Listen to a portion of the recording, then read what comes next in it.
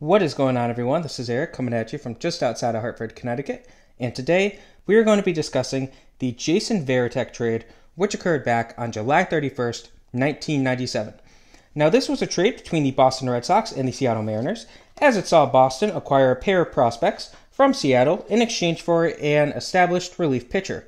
So how did this trade work out? We'll start by discussing the Boston Red Sox haul. Now, the first player that they got was catcher Jason Varitek, and he had been a well-regarded prospect in the Mariners system up to this point.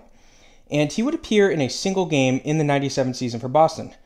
Now, in 98, he would split the starting job, and he took the starting catching job in 1999. From there on out, he ran with the job.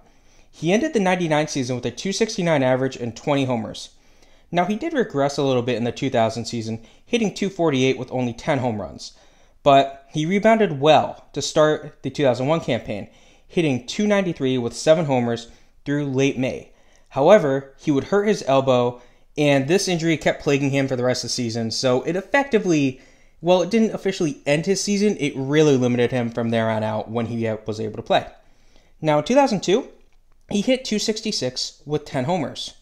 Now, while his offensive numbers may not have been elite, his knowledge of the game and his defense and pitch framing were top-notch. He had one of his better seasons offensively speaking in 2003, as he hit a career-high 25 homers, as well as a .273 average.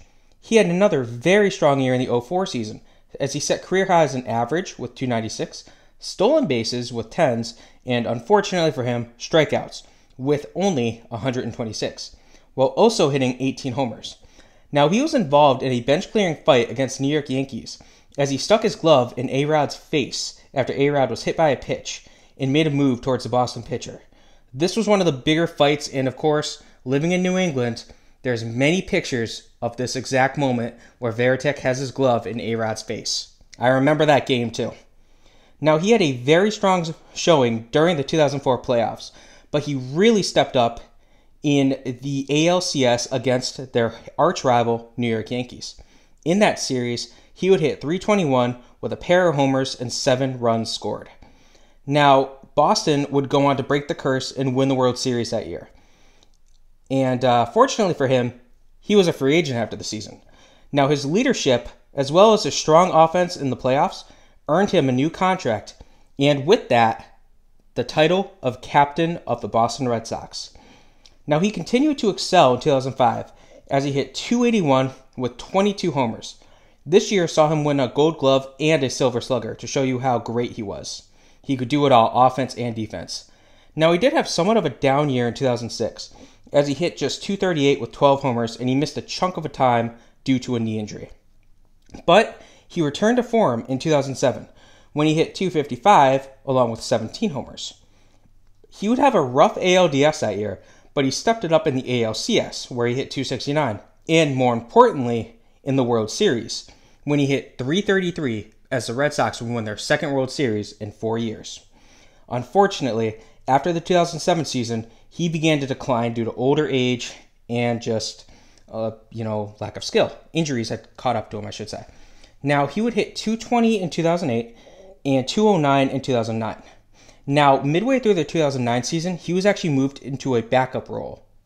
Now, he would spend the 2010 and 2011 seasons as a backup, hitting .232 and .221 in better needed matchups for him. He would go up against a pitcher that he could hit. So that kind of worked in his favor. Now, he would retire after the 2011 season, but his impact will not be forgotten in Boston. He was a 3-time All-Star, a 2-time World Series champ, a 1-time Gold Glove winner, a 1-time Silver Slugger, and he spent 7 years as captain of the Boston Red Sox. He is also a member of the Red Sox Hall of Fame.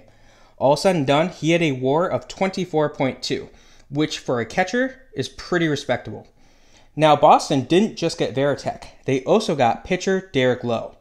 Now, Lowe didn't have the best start in Boston, as he split his first year and a half in the bullpen and starting rotation. But in the 99 season, he would end up getting moved to the closer role, and he would play well, recording 15 saves. Now, his 2000 season was probably one of, if not the best season of his career, as he led the league in saves with 42. Now, through July of 2001, he had 24 saves, but he ended up losing the closer's role. As a result, he requested to be moved, and he was moved to the starting rotation near the end of 2001. Now, he would have a great year in 2002, as he had a 21-8 record and a 2.58 ERA. He also threw a no-hitter that year on April 27th. He finished third in AL Cy Young voting that year. So actually, I'd say 2002 was the best year of his career. Now, he had a 17-7 record in 2003, but he had a somewhat ugly 4.47 ERA.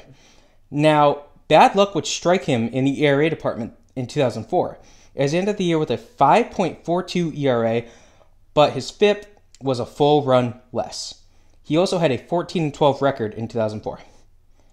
He went 3-0 with a 1.86 ERA during Boston's run to the 2004 World Series. And he would throw 7 shutout innings in the World Series deciding Game 4.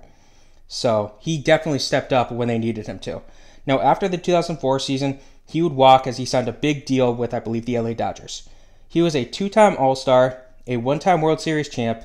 He led the AL in saves 1 time, and he threw a no-hitter. And he is also, just like Varitek, a member of the Boston Red Sox Hall of Fame. And he had a career WAR of 19.4 for the Red Sox.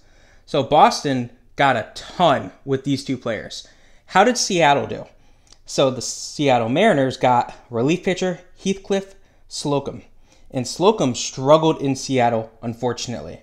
He would go 2-9 with a 4.97 ERA across a year and a half. He did, however, record 13 saves, but when you look at it, all things considered, not a great trade for Seattle, as they got a .4 WAR. So all said and done, Boston hands over heels wins this trade. They dominated with a 43.6 WAR. Seattle got a .4 WAR. But really, Boston's the real winners here. Getting 2 elite players, getting a captain, a guy who was a big member of your team for over a decade in Varitek, and getting Derek Lowe, who really stepped up when you needed him to in 2004. You can't complain. Anyway, I hope you guys enjoyed this. This was the Jason Varitek trade. Have a good rest of your day.